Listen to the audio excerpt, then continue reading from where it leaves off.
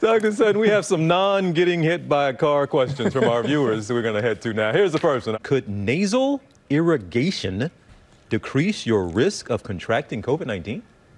You know, this is something that at first I thought was just an old tale maybe, but then I actually went and looked up. There was actually research that has been done, not on the Omicron variant, but on prior variants that shows that it might be helpful for patients, especially those who are feeling symptoms in terms of sinusitis.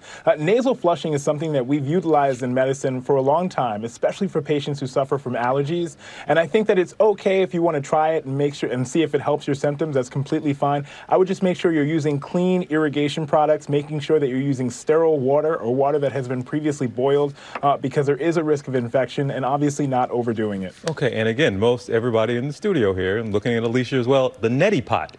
We don't usually hear it as nasal irrigation, if that's the medical term for it, but we get it. All right, Dr. Sutton, thank you as always. Thank you for translating, TJ. Okay, no worries, no worries. All right, keep your questions coming to Dr. Sutton on his Instagram. You can send them to dr.darien.